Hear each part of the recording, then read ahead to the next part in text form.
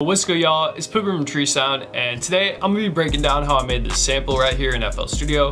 So yeah, let's get into it. So I'm gonna just start off by playing the sample. So here's what it sounds like.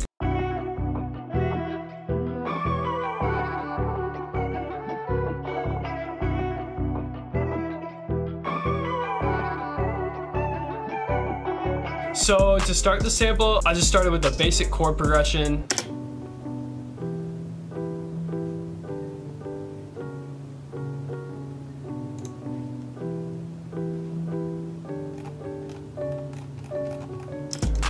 And the instrument I use for this is a one-shot out of my Witchcraft drum kit, which actually just dropped today, so make sure to go check that out. It's just got a bunch of one-shots, bonus loops, claps, hats, all that. So make sure to check that out, link in the description. But yeah.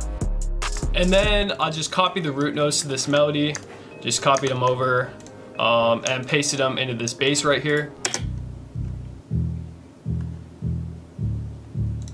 And I just threw that in the channel and added a little low pass filter to take out some of the high end. And then I got this one shot right here and copied over this main melody, just Control C, Control V, and then press Alt A on my keyboard to arpeggiate the notes. And then I just added some slide. Since it's a one shot, I just have it slide up right here using this little slide note, I guess, yeah. So it just adds a little bit of extra texture. And then I copied over this main pad that I have, or a Rhodes sound, and then I just pasted it into this synth sound right here. And I just threw it on the channel, added a little RC20, a little bit of reverb, EQ'd it a little bit.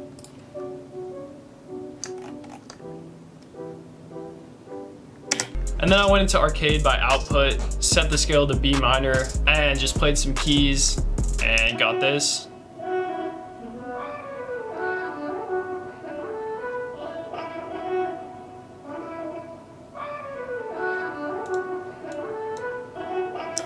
So I actually put a lot of processing plugins on here. I just put a little bit of guitar rig for some extra grit, added RC20, good amount of noise, good amount of reverb, and a megaverb, and then I EQ'd it.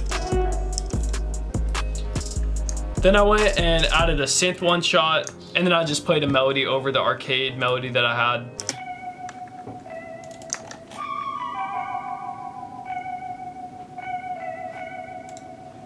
And I put a good amount of processing plugins on here. I put JHC Lossy just to make it a little bit more lo-fi, Delay Eternity, lo-fi preset, RC20, and then some EQs.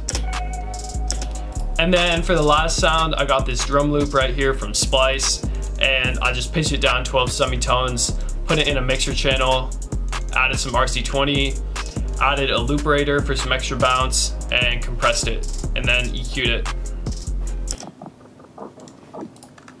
And here's what it sounds like all together.